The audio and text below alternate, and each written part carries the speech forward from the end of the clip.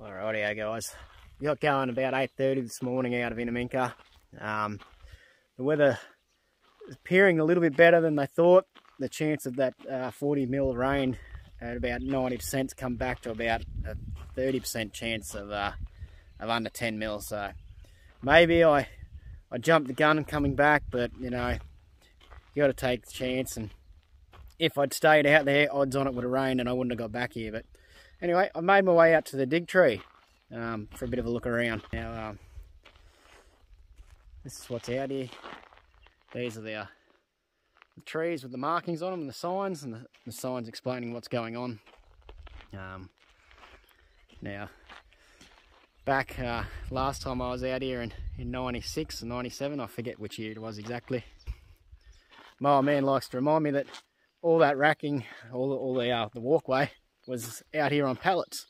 So it's been there for a while, that walkway.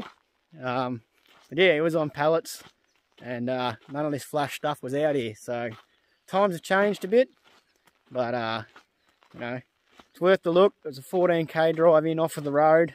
It's pretty corrugated, a bit rough, but well worth the drive in for a look, for a bit of history. You're in the area, you might as well come have a look.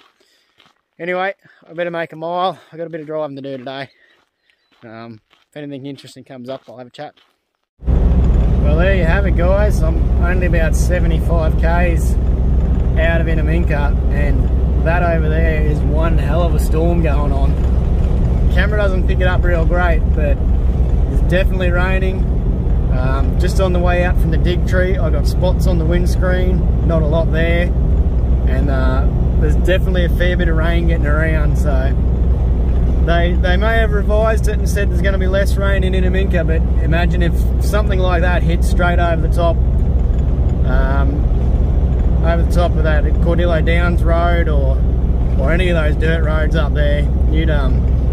You'd be in for a world of hurt, because that looks like it's dumping a fair bit of water over there, and yeah, these roads go to shit pretty quick. Anyway, I'm pretty glad now that I've made the decision that I have. I'm on bitumen, so it's pretty safe from here that I'm going to get all the way home. I just got to get across the Cooper Plains, or Cooper Creek floodplains. The water hasn't come down that far from the rain up at Winton and Longreach yet, but I did see this morning that the floodway at Cloncurry is back underwater again on the heavy vehicle bypass, so the water's coming up again. So yeah, pretty glad I got out of here when I did. Alrighty guys, I've just stopped for a little break, and I've made it to the Cooper Creek flood area again, and I'm just going to spin you around and show you what's happened since I crossed here. Now this was barely a puddle in here when I crossed on Saturday. So all that flood water's coming down, eh? And at the moment she's still a little way under the bridge. Sort of hop over here and we can get a bit of a look, just so we can see how far actually under the bridge it is.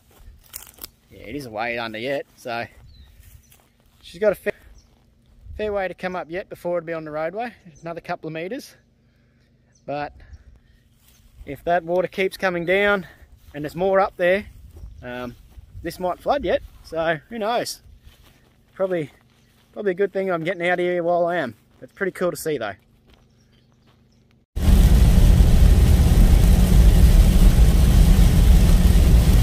Well, that about sums it up, guys. I know I'm probably 200 k's from Innamincka, but this was happening over there.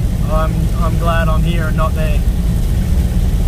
But anyway, even if it doesn't rain over there, and if it does, I hope everyone who's over there can complete their trips that they've got planned, or make a plan B, or they're happy to sit. And there's worse places to sit than in Innamincka or at the Birdsville Hotel.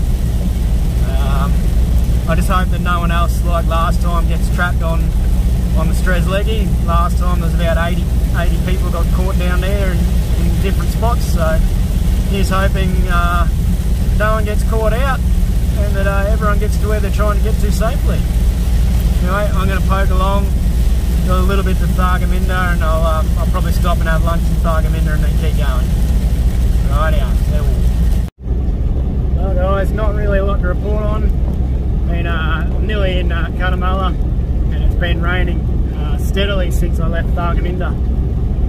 So obviously towards the coast it's raining more than out west. That said, I still think it's probably going to get a bit damp out there, and I don't know if there'll be any road closures or not, but yeah, you know, I'm just happy to headed towards home, to be honest, and probably push through, hoping to get to about Innamincka, you know. Might just do an outback pub tour on the way home. Stopped at the Innamincka hotel, hoping to get lunch, and unfortunately wasn't able to. There was 350 cars that come through as part of the shitbox car rally. So yeah, they pretty much cleaned the pub out.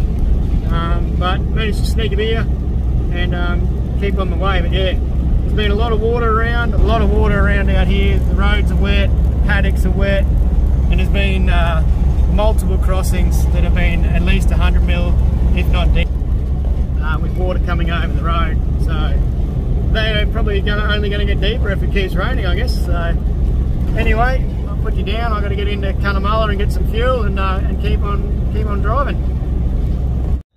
Rightio guys, well I'm home safe and sound, back from Innamincka this morning after a night at the Innamincka pub last night, and yeah, she's a pretty wild one, and we'll show you the carnage from the trip home. For anyone who says, oh, you bailed out early, the rain didn't come, well, it rained out there today, and they shut the Cordillo Downs road that I came down the other night, so yeah, I might not have been able to get back from Birdsville. So this is what the bike and the car look like after the trip home. She's pretty filthy. The old bike's covered in mud. I went down the side of the car here. She just got peppered with mud. And the road home's bitumen, guys. So the fact that the car's covered in mud sort of, you know, that was just dropping a wheel every now and then to let passing cars go by.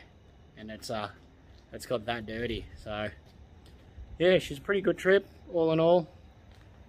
Disappointed I didn't get out to Popples, but happy to have gone out in the desert just the same, and I learned a lot from it. So for me, yeah, that's invaluable. Next time I'm out there, I'll know things I've got to change and the setup that didn't work. But all in all, pretty happy with it. Really happy with the way the bike went.